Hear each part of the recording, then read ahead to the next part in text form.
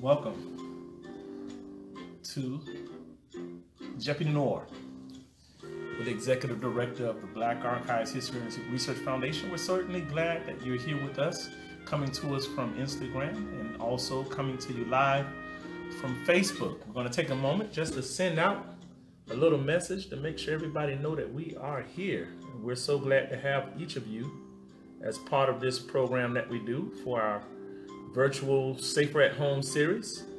Regardless on whether they are beginning to open up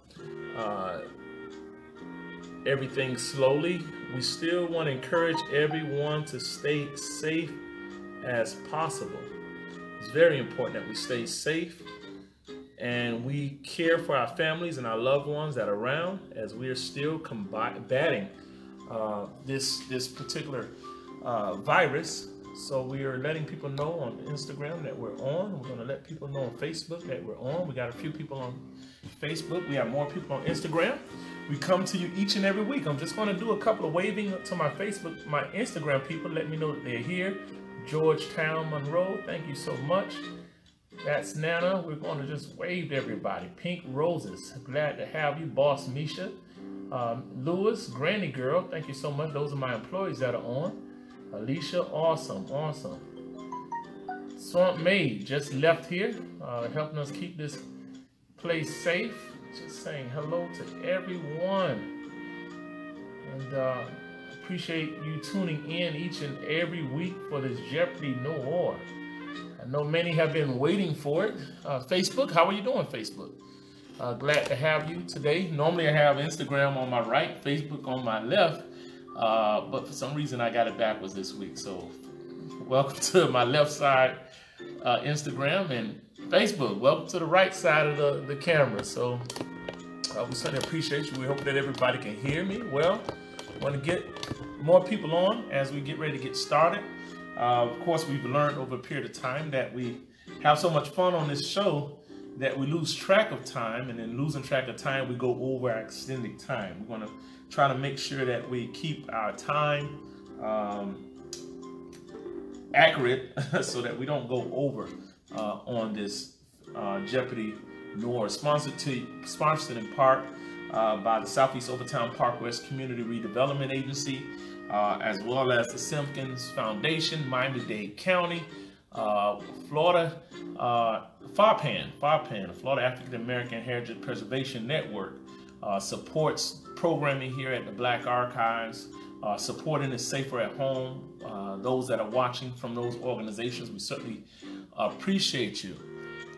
I have somebody. Okay, thank you, Kenya Morley, for adding people. He or she, I'm sorry, I can't tell on Facebook, is adding people to come on board. I don't know if anybody's coming on board from the John Henry Clark Speaks group that I'm in on Facebook. If you are, just say that you heard about us from the John Henry Clark Speaks group on Facebook. And I just want to give a shout out to that wealth of information that comes from being a part of that think tank, that group of thinking individuals that discuss things that are happening in our world to people of color. So Ebby Queen, welcome Ebby Queen. You're here each and every week. Thank you so much. Great to see you, EB Queen. Every week you've been here. Let's see if you're going to win this week. Benj O'Brien, thank you for joining. I'm just giving a couple of shout outs. Again, on Facebook, Kenya Morley, thank you so much for coming on and also adding people to come and join. We're just going to give people just a few more time because we want people to be able to plug in.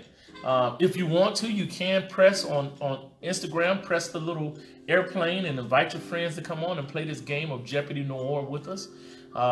If you're on Facebook, you definitely could send out and add people.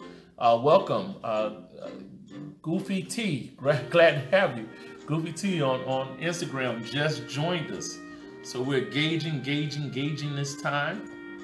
Before we get started, we're going to be real soon putting up the first question. I have my staff on board taking notes. Just want to talk briefly about the things that you may receive. We haven't been able to send it out in the mail yet, but certain things that we give, we're going to send out to people that are participating or winning. As soon as things level up, we have this one book here which is a collector's edition of the Visions of Our 44th President. This is an exhibit that we did here at the Black Archives, I believe in 2015, where we honored Barack Obama through many artists who were able to paint a bust of Barack Obama. This is the book that has all 44 artists drawn busts. This is a great keepsake, going to be pretty valuable. It's also a signature book by the Black Archives. We did that in partnership with the Charles Wright Museum, so we'll be sending things like this out to our participants and winners. We also have keepsakes like this, a coffee table holder that we'll be sending out. This is part of an exhibit that we did with Jackson Health Systems. This is a drink holder. And also, we'll be sending out one of our 2 collector's mugs for the Black Archives. We'll be sending out to you this particular mug here, or another one that we have that's similar. This one has a picture of the Black Archives night version of the facility with the information of the Black Archives. This is a great keepsake that you will be able to keep, or you can give it to a friend. So we're certainly glad that we'll be sending these out to you. So if you're playing and you win and you get a message from our official page, that's Vault South Florida, or you get a message from our Black Archives page, History and Research Foundation, asking for your address, that's a legitimate request, because we want to get these keepsakes in your hands for being a participant and supporting our Safer at Home initiative.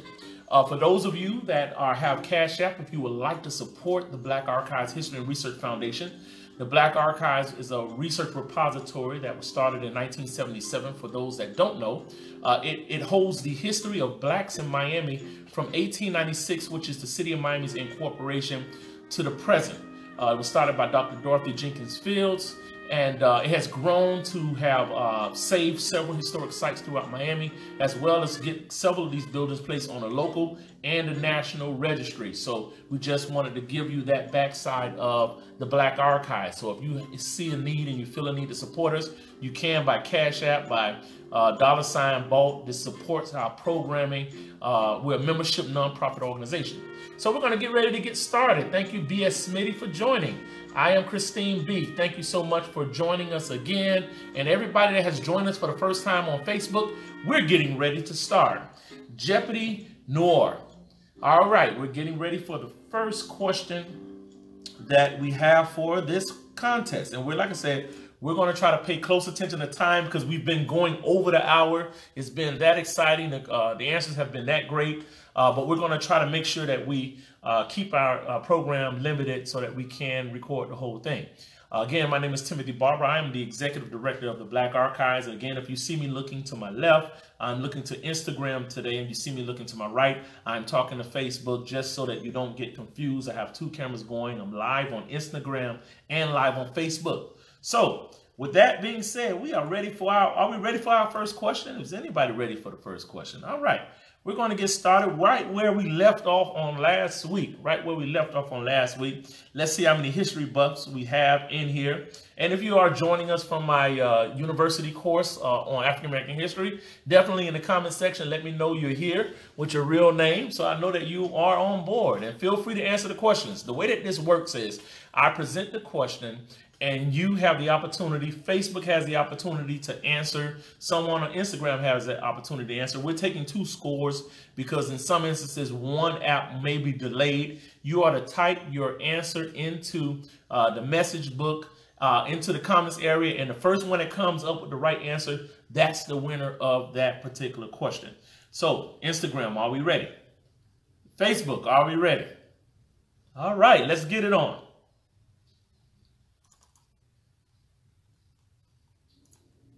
I think I may have given that answer. Hey, Nancy, how you going? Nancy Rodriguez, great to have you on from my history class. Great to have you on. This question, what is the celebration of freeing of the last slaves in Texas? What is the celebration? Hey, Tina Houston, I see you. What is the celebration of the freeing of the last slaves in Texas? Do I have an answer on Instagram? Do I have an answer for Facebook? What is the celebration of freeing of the last slaves in Texas? Evie Queen has the answer on Instagram. Evie Queen has that answer. I did give that one away, so it probably is not. That one don't count because the answer did flash on the screen. But every queen answered it. Thank you so much for letting me know that I had that little technical glitch. Facebook, anyone on Facebook that's given us this particular answer, which I already flashed on the screen.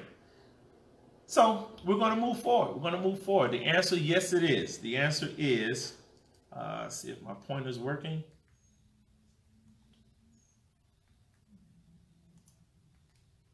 My pointer is not working. So yes, the answer is Juneteenth. The answer is Juneteenth. Yes, you're right. I am Christine B. I gave that one away. Juneteenth is a celebration that many people have adopted, not just in Texas, but also on the East Coast. That was the freeing when the last slaves in Texas realized that slavery had been abolished. This was in Texas in June. I know in Florida it was a different time. It was in May in Florida. But many people have adopted that Juneteenth day as a significance for the freeing of the slaves. So that answer is Juneteenth. Okay, ready for the next question. Who said we wear the mask that grins and lies? What author said that we wear the mask that grins and lies? Thank you, Every Queen said that is May 20th in Tallahassee when slaves were notified that they were free. And we want to shout out to the Rally House, Dr. Altamise Barnes, who always makes sure that celebration goes through in Tallahassee. Who said we wear the mask that grins and lies? I got an answer on Instagram. I do have an answer on Instagram. Facebook, we got to catch up. Do we have this answer on Facebook? I do have my Instagram answer. I am Christine B. You have that answer correct. Do we have an answer on Facebook?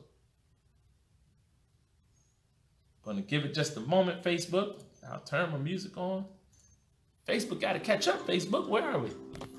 Oh, wait, Facebook. Wait a minute. I've been mistaken. I'm sorry, Facebook. I do have an answer. Vanessa Woodard Bowers. I don't know why my messages were held up. Hello. Miss Hester Samuels. Hello, I'm Mert Jones. Welcome. Yes. Connie Canara. Welcome. I do apologize, Facebook. My messages for some reason were paused, and I'm just going to it. And I see Connie is on. Keela Dixon. How you doing, Kenya Morley? All right.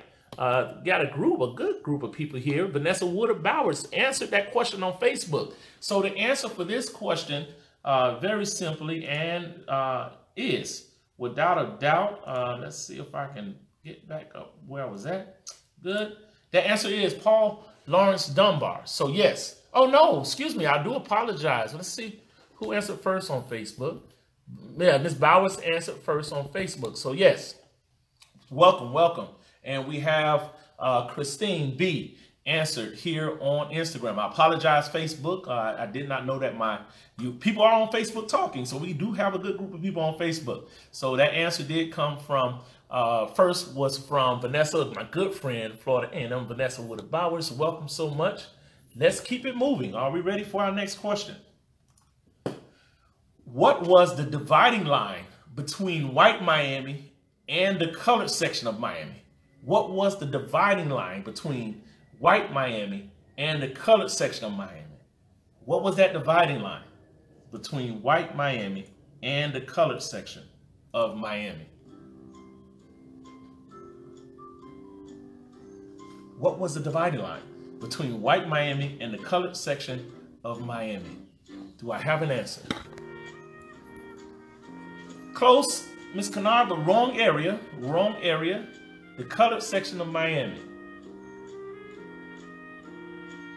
Nope. Still waiting for that answer. Remember, I said the colored section of Miami. That's a little history. We'll give you some background history on that. The colored section of Miami. What was the dividing line? See, I see a lot of people on Facebook and Instagram. You guys are both in Liberty City, which Liberty City was a white area until the building of Liberty Square housing. But yet, the colored section, the area that is known as the colored section of Miami, there was only one area known as Colored Town. What was the dividing line between white Miami and the colored section of Miami? Historically, Miami was known as, the black part of Miami was known as Colored Town. What was the dividing line between the white section of Miami and Colored Town? I know someone here has to have that answer. Where my towners at? I got my shirt on. Where my towners at? Towners. Where my towners for life? You guys deal with this every day. I just gave you no, not Coconut Grove. Not Coconut Grove. Yes, Miss Samuels. That's right on Facebook. Was it 95? All right. I see we're all over the place. Georgetown, Monroe. You are, no, not Flagler. Not Flagler Street. Not Flagler Street, but you're very close. We are talking about Overtown. We are talking about Overtown. That question has ended. We're going to move and let you know what this answer is. And a lot of you probably going to kick yourself. It was the Florida East Coast Railroad, Colored Town. In 1904, the area of Overtown was known as Colored Town. That was how it was described in the directory of 1904. But the dividing line that separated Colored Town from white downtown was the railroad track. That's when Julia Tuttle and Henry Flagler, when they developed the city, said, we'll give the blacks the west side of the railroad track and the whites would take the east side of the railroad track. And if you're ever in Miami, if you're ever in Overtown, everybody has to get off on 95 and drive across those tracks through Overtown on Northwest 8th Street, as well as 11th Street in many cases. So the railroad track is what separated the black area from the white area. We're getting ready to move on. We didn't have a winner on that particular question, but we will move on. The next question. If you're following the Black Archives virtual series, our archivist presented this on the first session. D.A. Dorsey owned the patent for which invention? D.A. Dorsey owned the patent for which invention? D.A. Dorsey owned the patent for, and I doubt any of you get this, but if anybody that was a part of that session that she presented D.A. Dorsey, she mentioned what was the invention that D.A. Dorsey hosted, because we do have more than just Jeopardy Noir, but we also have Is It True? Tales from the Magic City, and we have other programming. So she mentioned this invention on Is It True? Tales from the Magic City. D.A. Dorsey owned the patent for which invention? You can even just name, if you don't know the invention, you can name the product or what he developed this invention for. Anyone, let's start the music just momentarily. And let's see, do we have anybody that has been following us able to name this patent for this invention?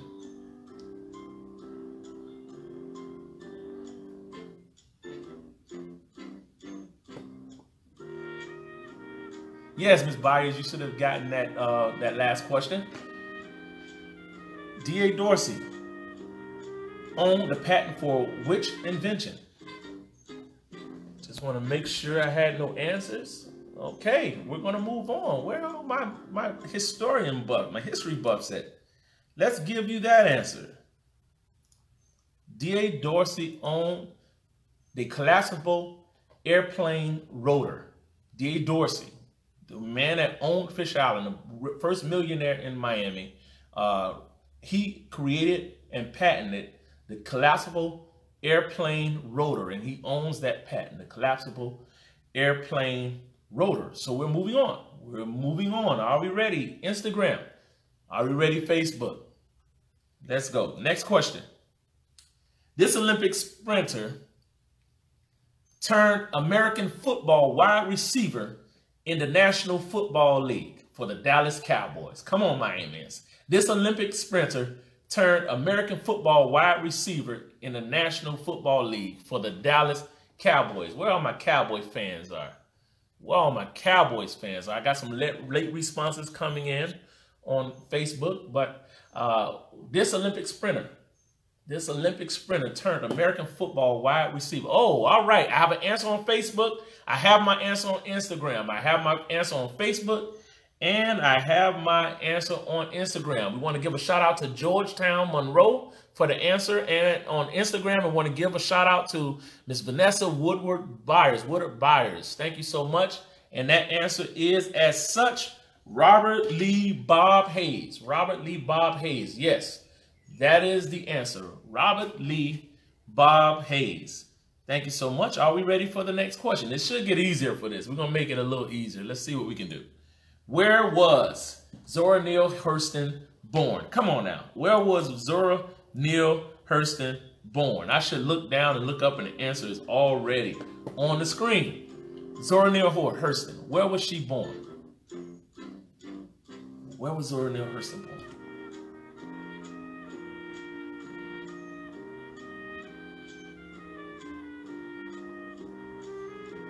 I have my answer on Instagram. I do have my answer on Instagram. EB Queen 1 has my answer on Instagram. Do I have my Facebook answer? Come on, somebody on Facebook. Where was Zora Neale Hurston born?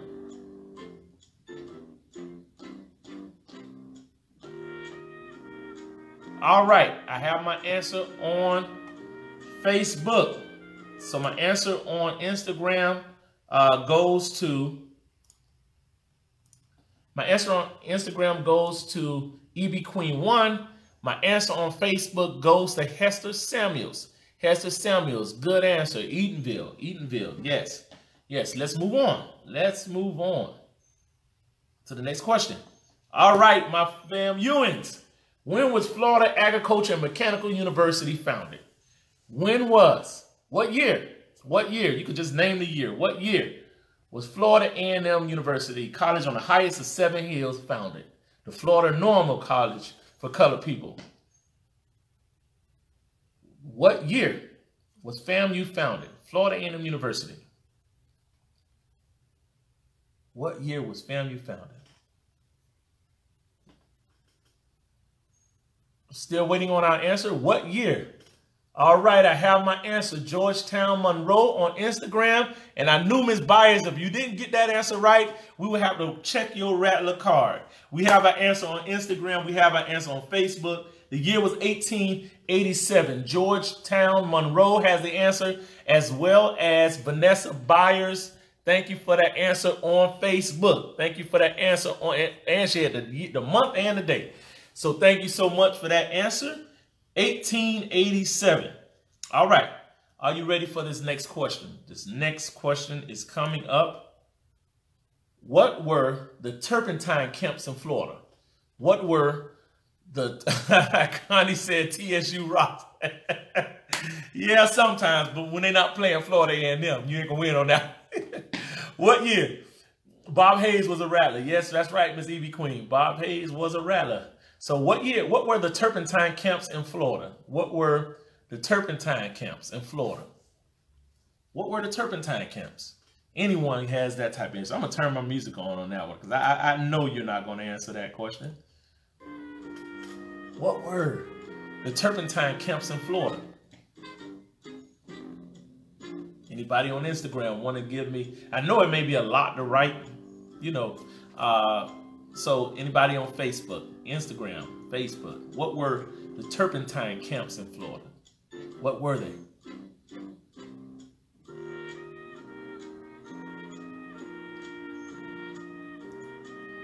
What were the turpentine camps in Florida?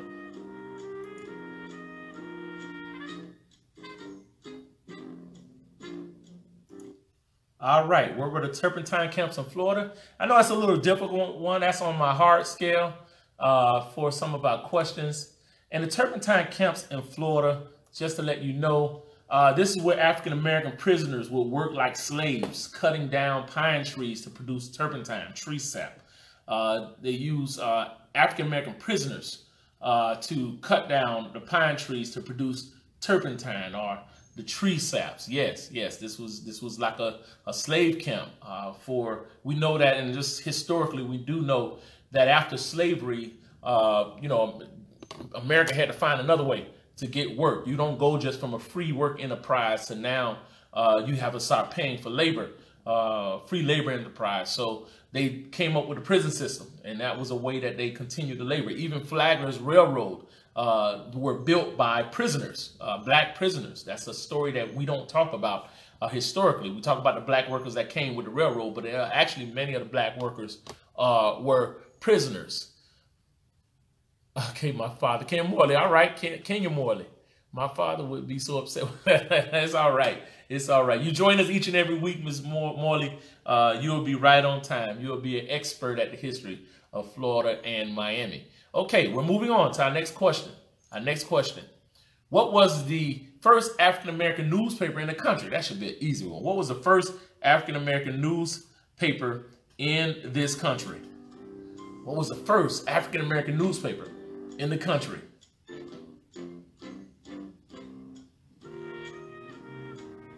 What was the first African-American newspaper in the country?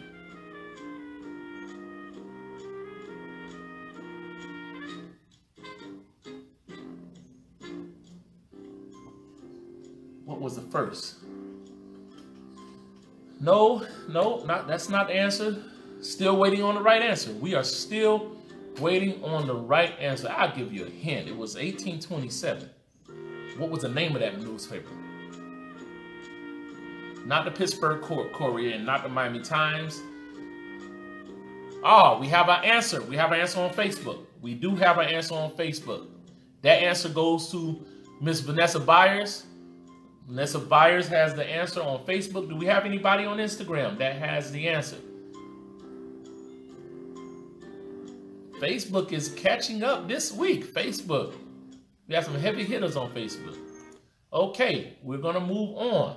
That answer is the Freedom's Journal, formed in New York City, 1827. A couple of black free blacks, developed this newspaper that talked about blacks. The Freedom's Journal. The Freedom's Journal. That answer goes to Ms. Byers on Facebook. Nobody on Instagram came up with the answer.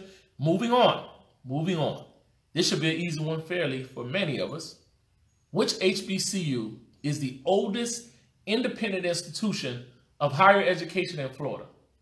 Which HBCU is the oldest independent institution of higher education in Florida? Who could give me that answer? Which HBCU is the oldest independent? The oldest independent institution of higher education in Florida. I'm sorry, that answer is not correct, Mr. Georgetown Monroe. That answer is not correct. It's still open. Still don't have the right answer. Instagram is throwing answers in, but they're not the right answer. It's not the right answers as of yet. All right, Facebook, we do have an answer. We do have an answer. Lynn Whitfield. Lynn Whitfield, we have that answer on Facebook. Instagram, I don't know what's going on. Usually Instagram is faster than Facebook. That answer goes to Lynn Whitfield on Facebook. Do we have an answer on Instagram? Going once, Instagram. Going twice?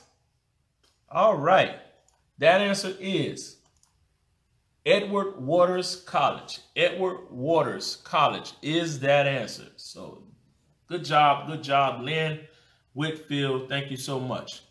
Here's another one that may be somewhat easy for you. Who wrote the book, Uncle Tom's Cabin?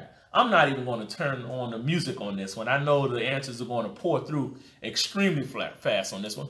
Who wrote the book, Uncle Tom's Cabin? Who wrote the book? Coming to you live from the Black Archives History and Research Foundation here in Miami.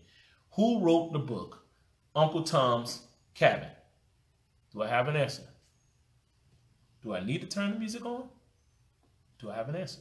Who wrote the book, Uncle Tom's Cabin? That's giving you time to Google it.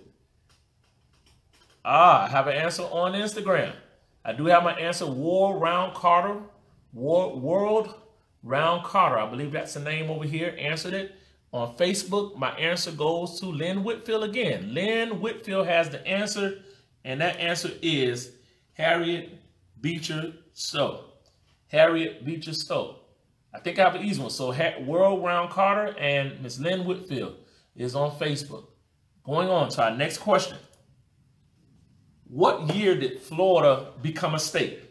What year did Florida become a state? What year did Florida become a state? I'm going to hit my music on that one. Hit my music.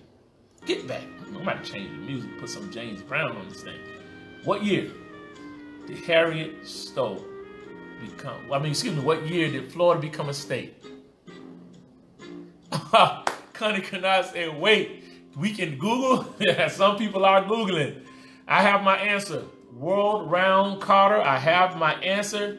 Lynn Whitfield, I have my answer. So somebody has to be Googling out there. The answer, we have our answer, World Round Carter. World Round Carter on Instagram, Facebook, again, has come in. Ms. Lynn Whitfield has that answer. That answer is 1845. 1845, Florida became a state. 1845. All right, moving on. We got a few more moments that we have before we call this episode. We're moving forward.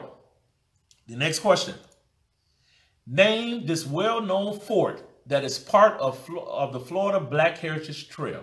Name this well-known fort that is part of the Florida Black Heritage Trail. Name this well-known fort that is part of Florida Black Heritage Trail. Do I have my answer? Instagram. Can I have an answer? Facebook. Name this well-known fort that is part of the Florida Black Heritage. All right, I have my answer. E.B. Queen has my answer on Instagram. Do I have an answer on Facebook? My answer is in on Instagram. Is my answer in on Facebook? Name this well-known fort that is part of the Florida Black Heritage Trail. Going once. Going twice. The answer. E.B. Queen has this particular answer. That is Fort Mose. Fort Mose is the answer. E.B. Queen. Instagram, thank you for that answer. Okay, here's our next question. Are we ready? Next question. Which country received the most African slaves? The most enslaved Africans. I want to rephrase that. Which country received the most enslaved Africans? Which country received the most enslaved Africans? Which country received the most enslaved Africans?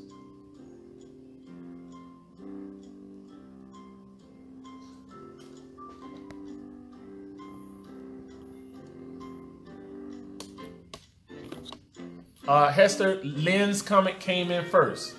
Lynn's answer came in right before yours. So, okay. Which country? I have my answer on Instagram. I am Christine B. I am Christine B. I have my answer on Facebook. That is Vanessa Byers. I am Christine B on Instagram and Ms. Byers on Facebook. And that answer is, misconception is Brazil. Brazil. That answer is Brazil. Somebody said United States. No. Most Africans that were enslaved was taken to Brazil to work on the sugar plantations. Okay. Got just about 2 more questions we're going to have, and then we're going to close out for the day. I did get a time check from my staff. Let's move on to the next question. Are we ready? Who is the director of the movie Black Klansman? Who is the director of the movie Black Klansman? It's a good movie to watch. Good movie to watch. Very funny.